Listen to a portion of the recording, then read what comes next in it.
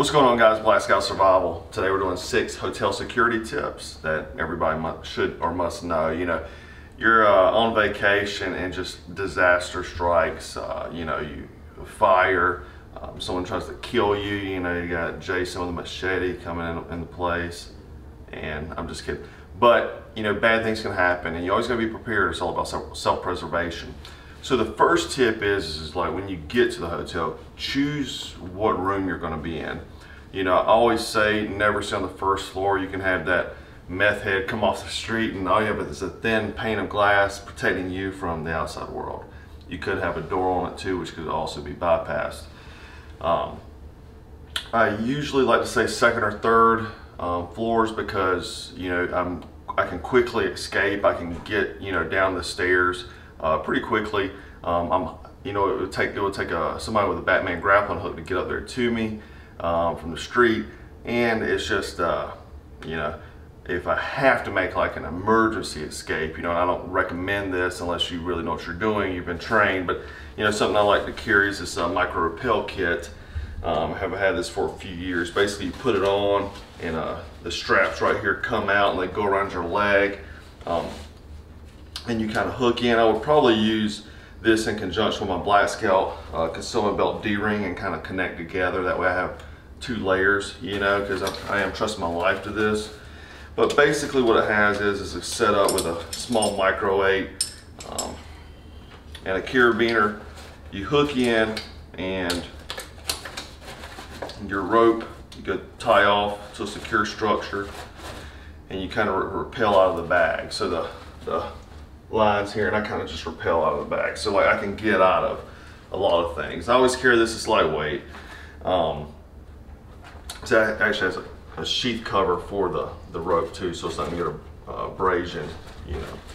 But anyhow, I don't necessarily recommend this unless you know what you're doing. This is a military issue item for emergency, special operations, emergency escape, you know. But I've had it a long time, and I think it's a good piece of gear to have. So number 2, let's talk about, so if you do have to escape, or as soon as you get in the room, what you want to do is go ahead and take your phone out and just go ahead and snap a picture of this, you know, your placard there, and it'll tell you, in case in the middle of the night, you know, smokes alarms going off, you know, this one will tell you where the fire extinguishers are. It's going to tell you how to get to the parking garage, stairs, the main stairs, and you know, all your exits, so you can, you know, really get out of here if you know, you have to and you have to leave in a hurry. You have that information on your phone. This one has a lot of other information about safety tips and, you know, in case of fire and things like that. So a lot of good information to have, especially on your phone, so that way you can, you know, use it as your mobile map. Number 3 is door security. A few years ago I showed how to easily defeat one of these lock handles right here, and it's basically it's a fire code. It's called a panic handle. So even when this thing's locked, you just have to slam it and open it up. So you can use a bypass tool. You can make one even with a clothes hanger to get into one of these.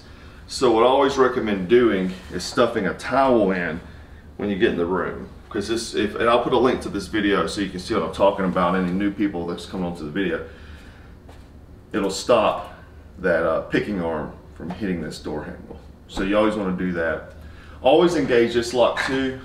And like I said before, these can be easily defeated as well. I'll never show that on YouTube because I don't think people should know how to do that.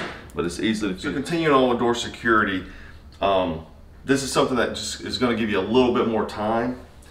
What I like to do is, and if you watch us on Instagram, be sure to watch us on Instagram and follow us on Instagram, because we did this stuff a long time ago on our Instagram TV video. But put a glass here, and that way somebody comes in the middle of the night, it's going to fall over, you're going to hear it, you know. Depending on, you can stack it up as high as you want and give you that extra second so you can pull your, you know, you get your concealed weapon, knife, whatever you got with you.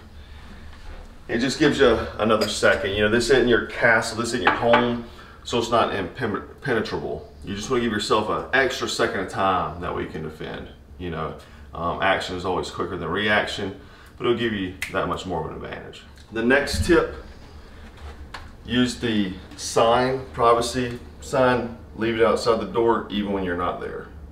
You don't need your bed made, all that kind of stuff. Keep people out. Nobody needs to be in here when you're not here. And just let them assume you're here all the time. All right, the next tip is always keep your stuff packed. This is something I learned in the Marine Corps. You know, when you're out, you know, on an operation or whatever, you don't just have your stuff everywhere. You might have to leave in a hurry. Same situation here. Have everything put away. Don't take everything out. Don't take out stuff you don't need. After you get done using it, place it back in your bag. Always be ready to go at a moment's notice. You know, you don't want to have to leave middle of the night fire and you're just wearing your boxers or something like that. You can have a bag and you can get your clothes, whatever. You don't lose all your stuff. You know, maybe your car keys, keep that in your bag. All your stuff in your bag, ready to just grab and go. Think about it like a go bag. Speaking of your bags and your valuables, the last tip I'm going to give you is, you know, don't trust the security of the room safe. Always maintain your own stuff, all your own valuables. So what I recommend is have your suitcase that locks up, put a lock on it, change it from the TSA lock, you know, get the most heaviest duty rugged lock you can find. Place on there that'll fit on that bag. And you know, there's bags that kind of like clamshell, because you can also defeat zippered bags. There's bags that clamshell. You know, find a kind of secure bag. There's a lot out there, and maybe if I remember, I'll put some links below that you can get maybe on Amazon. And also, like, if you have some real valuable, let's say you have a Rolex, let's say you have $1,000 cash or whatever, your wife's diamond earrings, bring some coffee with you, like in a coffee can, halfway full, you know, with coffee.